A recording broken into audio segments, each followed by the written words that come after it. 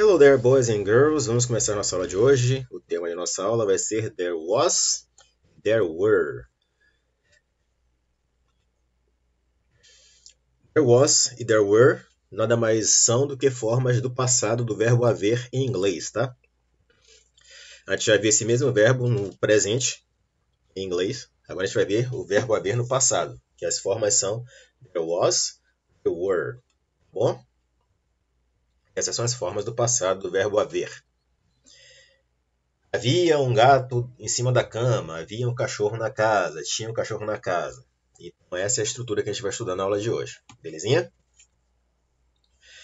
Primeiramente, vamos começar com a forma afirmativa.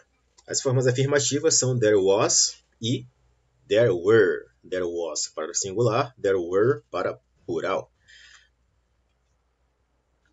A estrutura que a gente vai utilizar é essa, no singular. There was e o substantivo. Vamos ver um exemplo aqui.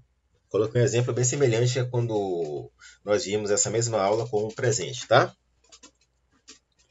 There was a cat on the sofa yesterday. There was a cat on the sofa yesterday. Havia um gato no sofá ontem.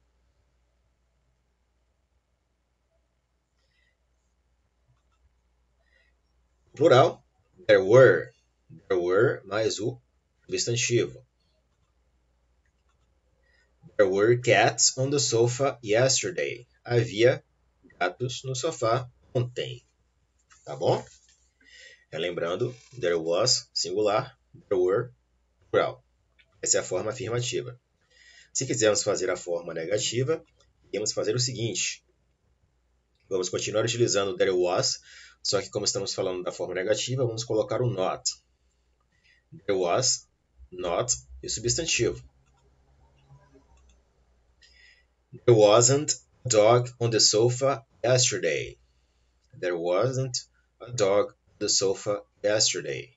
Não havia um cachorro no sofá ontem. Relembrando que isso aqui é a abreviação dessa forma aqui, ó. There was not.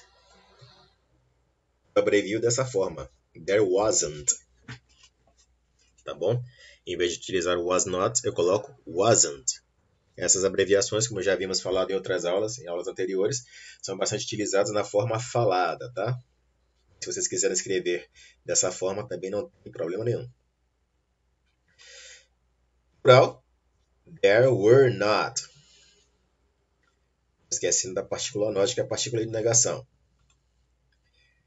There weren't dogs on the sofa yesterday. Não havia cachorros no sofá ontem.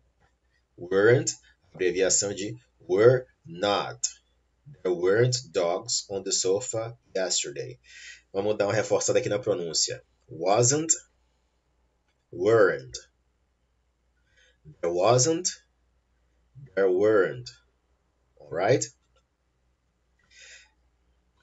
A forma interrogativa do was e do were vai ser essa daqui. A gente vai inverter. Em vez de falar there was, vai ficar was there. Was there e o substantivo. Was there a cat on the sofa yesterday?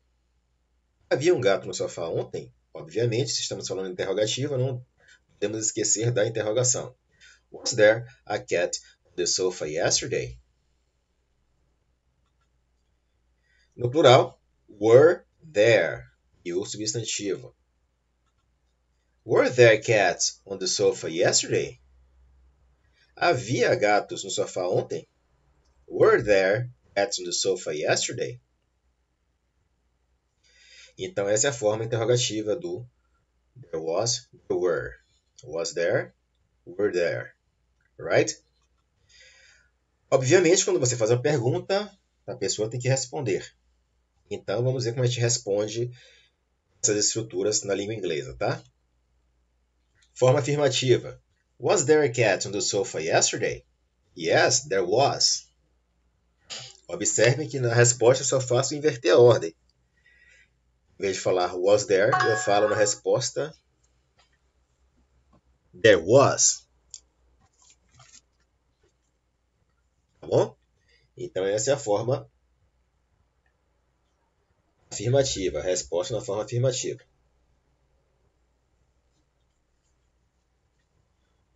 Was there a dog on the sofa yesterday? No, there wasn't. Was there a dog on the sofa yesterday? No, there wasn't. Havia cachorro no sofá ontem? Não, não havia. No, there wasn't. Aqui eu fiz aqui, eu inverti a ordem, was there. Eu coloquei there was, e como a resposta foi negativa, eu coloquei o not no final, aquela abreviação que a gente já viu em slides anteriores, tá bom? No, there wasn't. Só isso, super simples. Essa é a forma singular da resposta.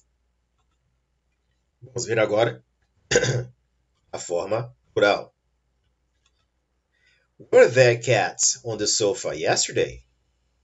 Yes, there were. Were there cats on the sofa yesterday? Yes, there were. Sim, havia. Were there dogs on the sofa yesterday?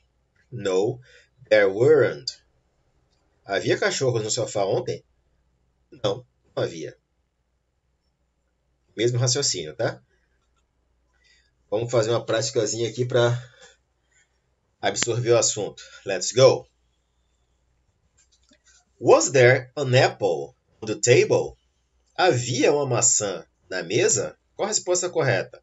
Yes, there was. Or no, there wasn't. O que vocês acham? A resposta correta é yes, there was. Olha a maçãzinha aqui, ó. Vamos para a próxima. Was there a TV in the bedroom? Was there a TV in the bedroom?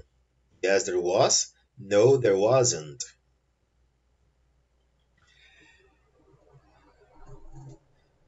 What's the correct answer? No, there wasn't. Aqui você já vê que é a forma negativa, tá? Havia uma TV no quarto? Não, não havia. Were there a lot of people at the beach last Sunday? Yes, there were. Or no, there weren't.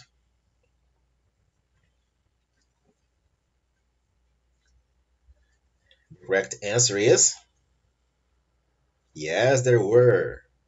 Havia muita gente na praia domingo passado? Sim, havia. Were there students in the classroom last week?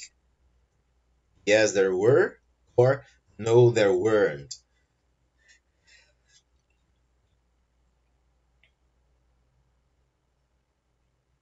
The correct answer is no, there weren't. Havia alunos na sala semana passada? No, there weren't. Não, não havia. Não, não tinha. Okay, guys. That's all for today. See you soon. Bye bye.